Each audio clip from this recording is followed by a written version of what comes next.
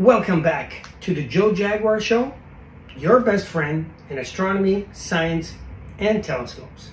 So, last time, you guys saw how I got the Skywatcher 12-inch flex tube. Now, there is one thing that's missing. It does have a electric warmer that was custom made by the previous owner for the secondary mirror, which is great. So, which means it shouldn't get dewed. And I actually have a power bank, which I charge for my battery when I'm out. Now, mind you, I hardly ever use it because I'm always somewhere where I can charge it with an AC power. But it is a USB, this thing, so I think would be perfect, that situation. Now, there is one thing that it doesn't come with, and I think it needs, which is the shroud.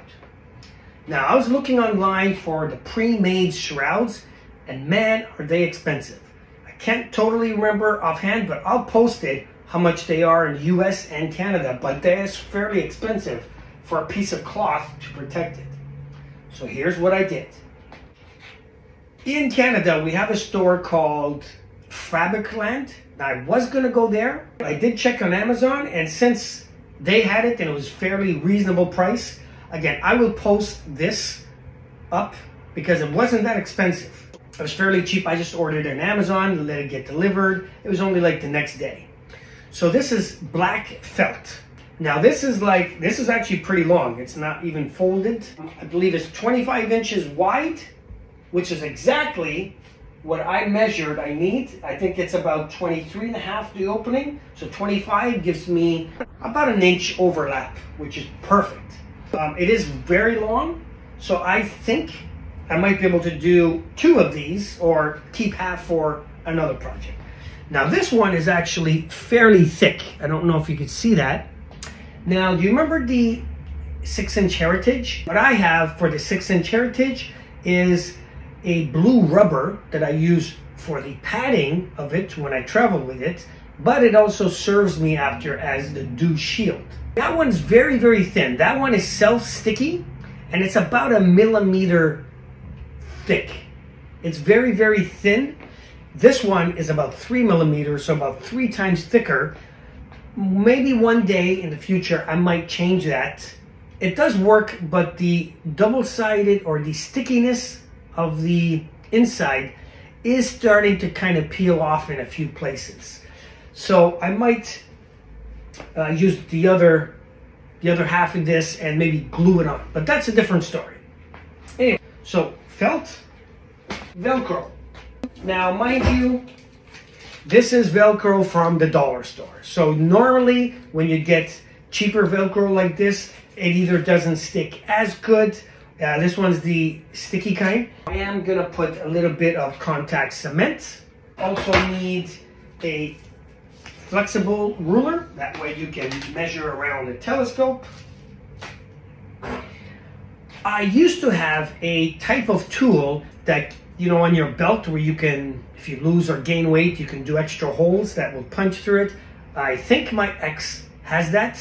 So I don't have it right now, but I thought one of these punch hole things might work just to make a hole or a few holes.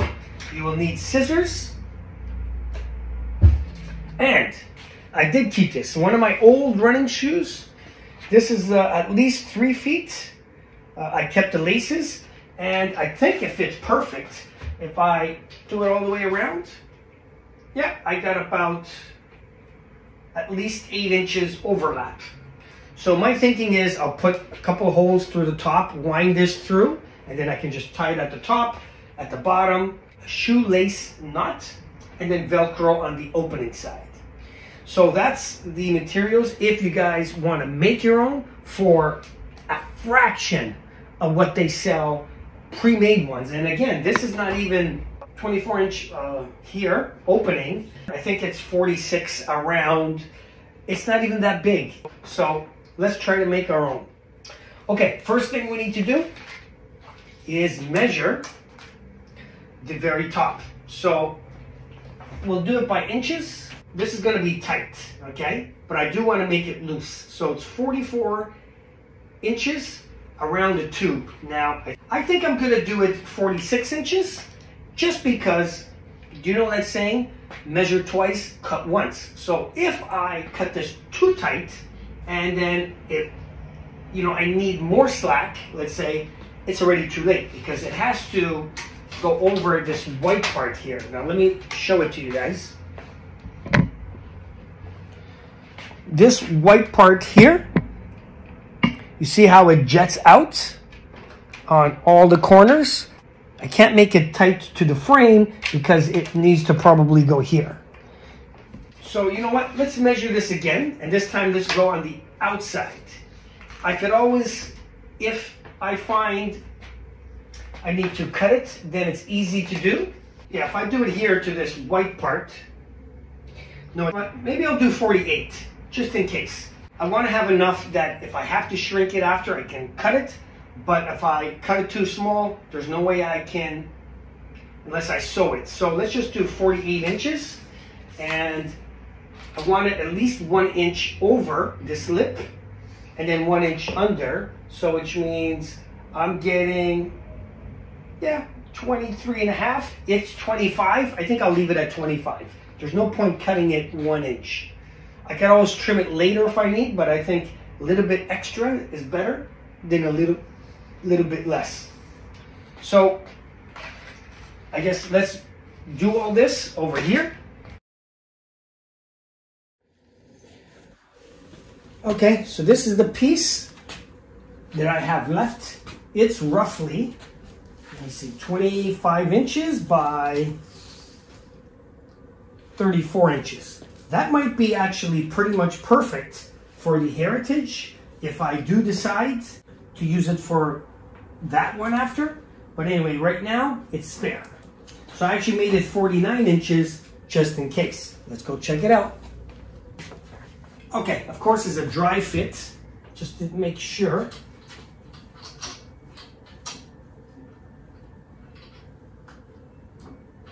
Yeah, I think I was good to make it 49 inches. Seems a little bit tight. Ooh, I wonder if I just made it. So I think it's a tiny, just really tight.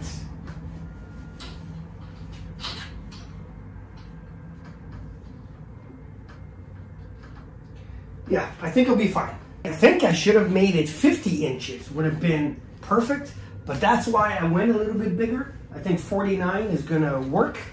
Here is that hole punch thing. So we're going to see if this can make a hole.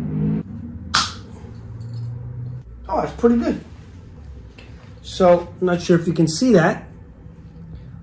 Almost a perfect circle there, right there. So I think it's going to work. I don't know exactly how many holes to put. I'm just going to put it every 12 inches or 1 foot. First time I'm doing something like this. Nope. Okay, let's do the other way. Just gonna use the knife. We're gonna poke it through.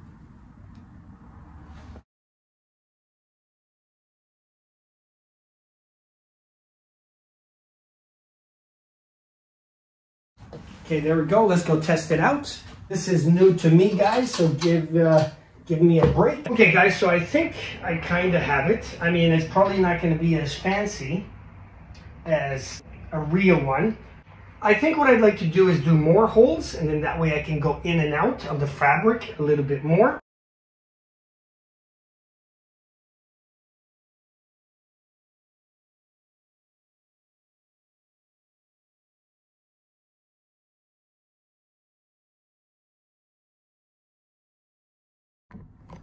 Okay guys, it is not perfect. This is just a homemade thing, but I do gotta put some Velcro. As you can see, it's open right there, right? But it does hold it.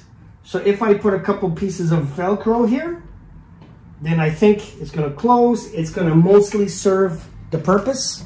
I already had the shoelaces, I had that glue, I had that Velcro. I basically had everything. I just didn't have the felt. Okay, I didn't pay much. It was $22.99. I think with the taxes and stuff was probably like $24. So for $24, I can kind of do this scope, and I have enough to do the heritage maybe or something else. So it's really not a lot.